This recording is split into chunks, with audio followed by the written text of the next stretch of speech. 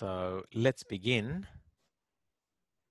Endoscopic ear surgery in its modern day form has really been around for over 10 years now, with some of the first published works being around 2008, 2009. And for me, I first came across endoscopic ear surgery when the International Working Group was formed in 2012 at the Nagasaki meeting at the International Conference for Cholesteatoma and Ear Surgery.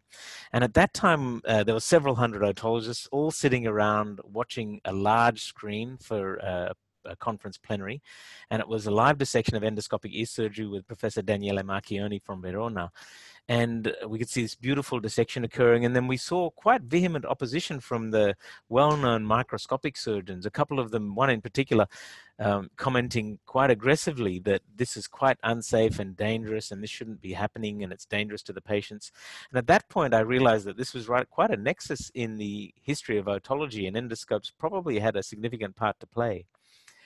And the first question is, why would we actually want to use an endoscope? And here's some nice work from Mark Bennett showing how when we place the surgeon's eye into the ear, which is what the endoscope does, you can get an improved view. So it's comparing orange and blue, excuse me, orange and blue, with the orange being the view and the blue being the bit that we can't see, between a microscope, a 0-degree endoscope, a 30-degree endoscope, and a 45-degree endoscope. And you can see as we progressively angulate the scope, we get a much better view, not just of the protympanum and the retrotympanum, but with the 45-degree scope and no removal of bone, we can even see into the epitympanum. So it's this contextual view, placing the surgeon's eye into the ear, that is the big difference in endoscopic ear surgery. If we can get similar results, of course, with doing the surgery through the ear canal, then we can avoid some of the potential issues that we have with post-auricular incisions. And you can see here one of my own patients that presented with a mastocutaneous fistula. And you can see quite typical findings after a canal wall down mastodectomy with a large meataloplasty. You can see his flattened ear, his left ear compared to his right ear, compared to a patient with a traditional endoscopic ear follow-up. And so for me, one of the major issues, apart from the fact that the endoscope provides a contextual view of the anatomy, and it allows the surgeon to see the disease anatomy interface much better, is that if we can perform similar procedures without an incision, then of course this is a big win. And one of the major wins for me in applying this technique over the last 8 years is that we have less post-auricular incisions in children.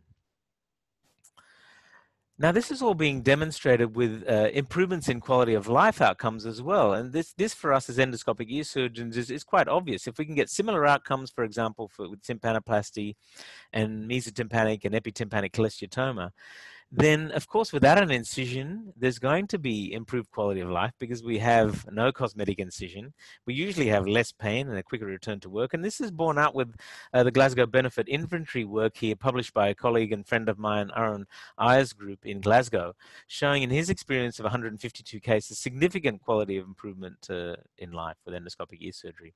And we published 3 years ago a direct cost comparison between similar volume disease of endoscopic ear surgery when we have disease in the attic compared to performed with a canal wall up and adicotomy compared to disease performed endoscopically. And after the learning curve's been achieved, there's a significant cost reduction in direct costs for the hospital and for the hospital system, with about a US 2,000 cost reduction. And this is largely a cost reduction in surgical time because, of course, we're not opening and closing wounds, and a reduction in burr use, where, for example, you used to use 4 or 5 burrs for a canal wall up mastodectomy. We'll often get away with either a curette or just 1 burr. Along with this, there's significant improvements I've found in my own practice in the office. So here's a view of the endoscope that we're showing the patient live, and it allows the patient to engage in their health journey a lot better. And when they sort of see images of the endoscope, even just performing simple procedures like this grommet, it really changes the whole operating room, where not just the anesthetist, but the nursing staff and medical students and residents and registrars can all get the same view that the surgeon's viewing, and it really helps with explanation of what's going on, and really engages the operating room a lot more than what we used to see with the microscope. One major change has really been, and this is probably the greatest change that the endoscope offers, and that is that it allows us to teach and learn the anatomy in a much more contextual manner. So you can see when we're demonstrating to registrars and to interns and residents and to patients as well, we can show them the anatomy in a much more contextual manner. And this, of course, allows us to learn the anatomy without the typical destructive approach of removing natural bone and removing structures to see the next layer of structures. So really, I would say this is the largest and greatest benefit of the endoscope that is provided to us. So where are we in 2012 now? Well, the endoscope is really the prerogative of the middle ear and largely in managing perforations and cholesteatoma, largely of the mesotympanum and of the epitympanum. But as we progress with our endoscope journey and we become more and more confident with the use of the endoscope, then we are moving into using it towards the inner ear and stapedectomy, although I'd argue that really the benefits are not that great with stapedectomy. I mean, in a lot of people's hands, it can be done with a microscope quite adeptly transcanal anyway, and so the big advantages that we thought initially with stapedectomy, which was reduced curettage and less damage to the chorda tympani, don't seem to be borne out with the literature, and there seems to be a trend towards some increased worse outcomes when we're learning this technique, doing it endoscopically. So in this situation, we still alternate quite a lot between the endoscope and the microscope. But as we progress with our confidence in understanding the anatomy and the disease interface, we're expanding its use into the cochlear and the vestibule and towards vestibular schwannoma, and applying it in extended uses for superior canal dehiscence and other extensions of the lateral temporal bone. But the greatest advantages are in this sort of scenario where we can repair these sort of large perforations, subtotal and total perforations, with a transcanal approach. And you can see in the bottom left-hand corner, this is an endoscopic view, and you can imagine with the microscope, the view would be really just of the posterior tympanic membrane. And we can perform these procedures transcanal and give the patients very similar outcomes, if not better quality of life outcomes than performing it post-auricularly.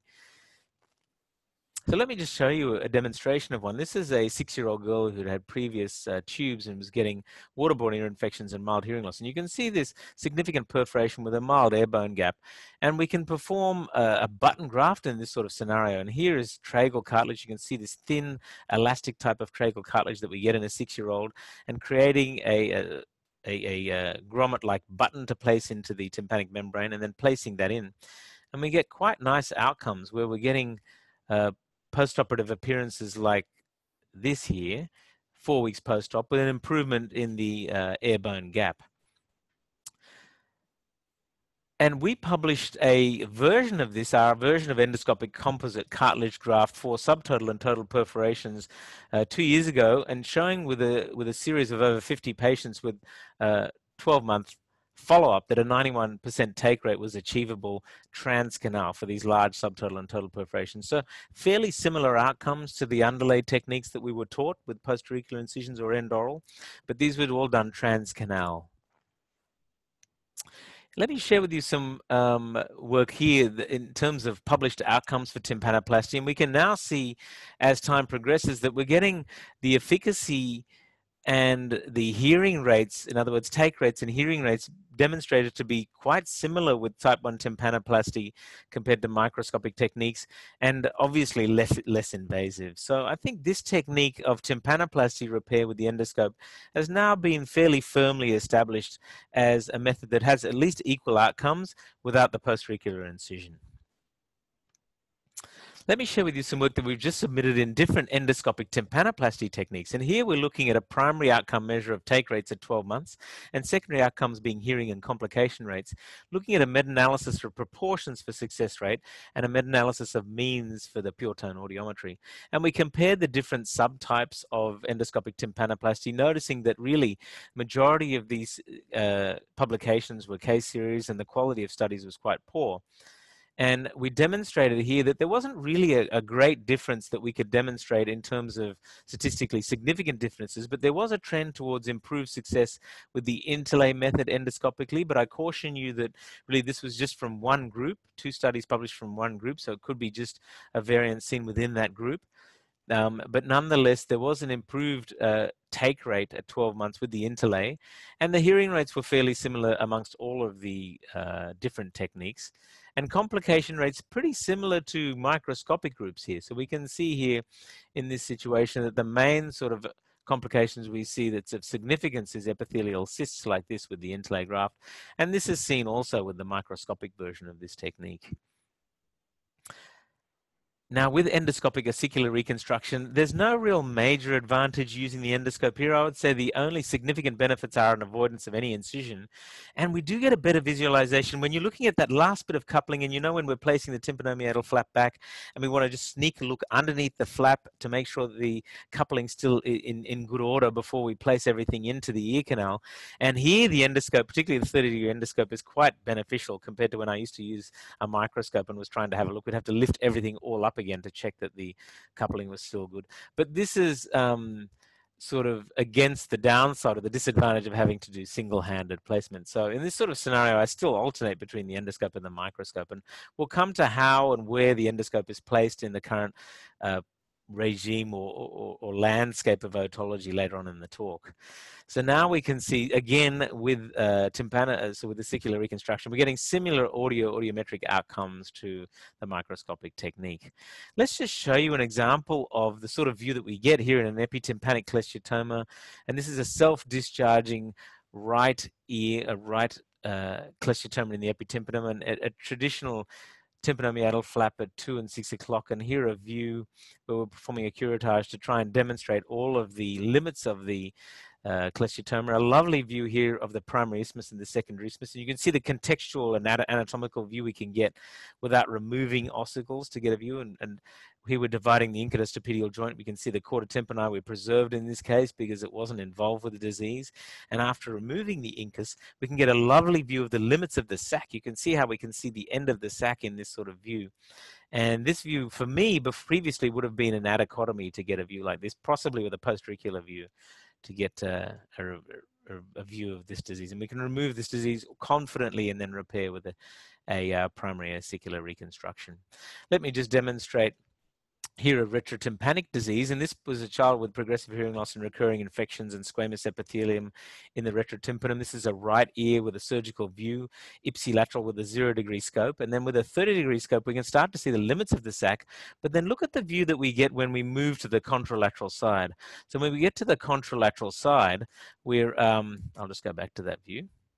When we get to the contralateral side, we're lifting up a tympanomiatal flap, but we can really get a much nicer view of what's going on in a contextual view. So you can see here now ipsilateral view with a with the neuropathy in place with the incudostapedial joint on the left. And then let's move to the contralateral side of the patient. And you can see now the disease very clearly running along the stapedius tendon and into the sinus tympani here and the sinus subtympanicus. For us as surgeons then, as we're removing disease from named structures, it's very pleasing for us to do that. And it gives us a lot of confidence in our disease removal. And then we can get nice outcomes like this at 12 months with a cartilage tympanoplasty. So now we're getting fairly good 5-year and even 8-year outcome data. And here's some work published from Professor Marchione's group comparing his canal wall ups and total endoscopic ear surgery with a 18 to 36-month follow-up. So short follow-up times in pediatric groups, but we can see here that the residual recurrence rates were equivalent and then trending towards reduced residual recurrence rates in the pediatric population. And this is echoed with further work from a friend of ours in Chicago. Here's Stephen Hoff's group, showing with a mean follow-up of 2.6 years in pediatric cases. And here we're doing cases that are largely, this is the Massachusetts grading for endoscopic ear surgery, where 2B is more than 50% of the work is done with the endoscope, and a class 3 is all of the work is done with the endoscope, showing residual recurrence rates very similar to previous canal wall up, at least, published rates. And I would argue even canal wall down rates in children. But of course, with pediatric cholesteatoma, there's very few groups left in the world that would perform a canal wall down procedure in a child. So we're either doing microscopic canal wall up work or endoscopic work. And here is work from our friends at Harvard, at Massachusetts Eye and Ear, Michael Cohen and Dan Lee. And they showed similar residual recurrence rates in their pediatric populations. But what they noticed was that the rate of mastoidectomy and the postauricular incision rate has been significantly reduced when comparing their cohorts from 63 to 33%. So quite a significant quality of life difference when avoiding the incisions here. And parents certainly tell us this, and they'll tell you this if you're performing more and more pediatric work, that it's really pleasing not to see the incisions. Here is a meta-analysis looking at not just cholesteatoma, but also tympanoplasty, particularly in the pediatric population, showing that endoscopic ear surgery seems to have a trend towards reducing the residual rates in children. And this sort of makes sense a little bit if you're thinking about it logically, because of course, even when we're doing canal wall up work with mastoidectomies in children for cholesteatoma, when we're doing the retrotympanic and the protympanic dissection and the anterior epitympanic dissection, we're often doing that blindly with the microscope. So if we can put a 30 and 45-degree endoscope in there and get a similar or get a better view and remove that disease confidently, then logically we're likely to get better residual rates. And the success rates of perforation closure are similar to microscopic ear surgery. So I think in the pediatric loop, we're now getting really robust data suggesting that this seems to be at least an equivalent rate, method for disease closure, tympanic membrane closure rates up to 3 years, and cholesteatoma up to 8 years. So it's really probably a preferred method because we're avoiding incisions, at least in the pediatric population. And here, a very good friend of ours from University of Toronto, Adrian James, he's a very honest and deliberate researcher, runs and puts his own data into his own database, comparing his pediatric work for attic cholesteatoma particularly, showing that 65 cases of total endoscopic ear surgery, this is over a 10-year period, compared to 112 post-auricularly, with his residual disease rates being significantly lower in endoscopic ear surgery, reaching statistical significance. One thing I have noticed recently with my own work, particularly in adult work, is why did I used to get this sort of situation endoscopically where we were getting recurrence like this in 2015, but in 2020, we're getting better outcomes, at least with re-retraction. And some of this may be related to the use of the balloon, but also I think some of it is from this paper published by our friends from Modena and from Verona, Livia Presutti and Daniele.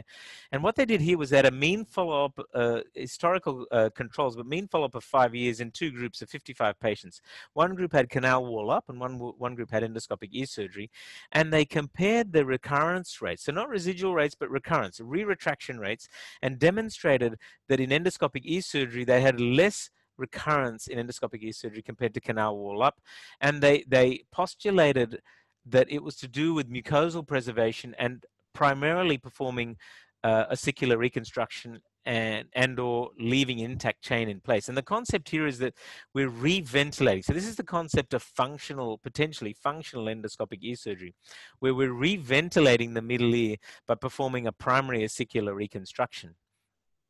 And the question is this preservation of mucosa and performing the reconstruction and allowing the reventilation rate, allowing this reduced recurrence rate? And so I think there are many reasons why we will get recurrence in patients. And of course, nasal and eustachian tube dysfunction is a significant one.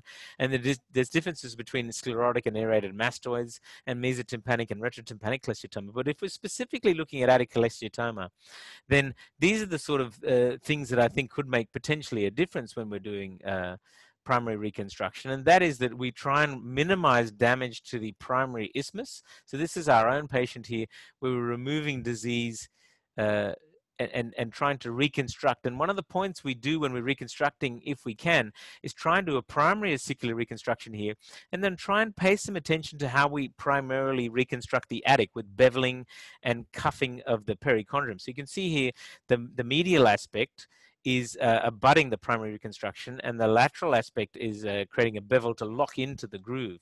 So here I'm demonstrating how we created the bevel with our tragal reconstruction and placing this into the attic. And then we're doing a primary reconstruction to try and recreate ventilation pathways, and then fashioning the cartilage cap to go on top of that. You can see here we try and create a cartilage cap to sit on top of the primary reconstruction. And then we can see here, after the cartilage cap on top of the ossicular reconstruction, and then the attic reconstruction is placed abutting medially onto the primary reconstruction and then locking into the attic reconstruction. So we pay a bit more attention to this, and this might reduce our recurrence rates. And similarly, when we're doing this with mesotympanic disease, you can see that we try and do this with one continuous cuff, with one for the mesotympanum and the other one for the attic, to try and reduce recurrence in these patients. So reducing attic reconstruction in pneumatized mastoid, there may be a role to be played with the endoscope here, where we can preserve mucosa and do primary ossicular reconstruction and pay more attention to our attic to try and reduce recurrences for our patients in this sort of scenario. So where we are in 2020 now is that endoscopic ear surgery is really likely the prerogative of the middle ear, and the mastoid is really the prerogative of microscopic ear surgery. But of course, they're complementary tools. So we're not just endoscopic ear surgeons, we're just modern day otologists. So here we would say that there are still scenarios when we're using the endoscope where we switch back to the microscope. And you can see in the previous view that we have the microscope available all the time when we're doing endoscopic ear surgery. So I have difficult single-handed situations, like you can see here when we've got granulation around the stapedius tendon in this right ear, or in scenarios where we're trying to cut flaps, where we need to switch back to the microscope to use the suction for countertraction. And of course, it makes no sense to harvest grafts and things like that when we can, with the endoscope, when we can do that so confidently with two hands. So we interchange both instruments during the one operation quite routinely. And there are situations where we can extend the use of the microscope by using the endoscope if we've got disease posterior to the lateral semicircular canal or retrofacial dissection, or we use when there's complications, for example, then we need to use the microscope when we're using the endoscope. And we can extend the use of the microscope with the use of the endoscope when we are doing microscopic surgery through the ear canal. And this is work from Daniela, where he's doing transotic approaches to now even up to 2 centimeter acoustic neuroma surgery. But there are not many units in the world that can possibly achieve this sort of work easily, because they just have a sheer volume in Verona where they can perform these operations and extend the boundaries of what's going on with the endoscope. But here's some small work that we published just at the beginning of this year with a patient of ours who had an expanding intracochlear tumor with unilateral hearing loss and tinnitus, and we performed an endoscopic partial cochleotomy and simultaneous cochlear implantation. So a left ear here, you can see the incudostapedial joint, the malleus has been removed. I used the piezo device to remove 1/3 of the cochlea, and then we essentially sort of remove the cochlear tumor, and then use the depth gauge inserter to sort of dental floss the remaining anterior aspect of the intracochlear tumor to remove all of the tumor. This is a technique from Stefan Plonke in Germany, where he demonstrated this, and he's published a much larger series. And then we used a CI perimodiolar electrode and then reconstructed the whole area with cartilage graft and demonstrated near normal hearing at 6 months following the surgery. So really just an extension of the endoscope where we can do partial surgery to get a better view into the middle ear. Now, as we're getting a digitization of our endoscopic image, we can extend and change the spectrum of what we can see, what the human eye can see. And so potentially we could stain cholesteatoma and view it beyond what we can normally see, and deliberately remove cholesteatoma with stains. And this technique of digitizing the image has now moved into the microscope, and we're getting now exoscopic digital 3D views of the microscope, allowing us to have heads-up surgery where we can have more ergonomic surgery for us as surgeons. And so we can see how the digitization of the endoscope view and the digitization of the microscope view is coming together.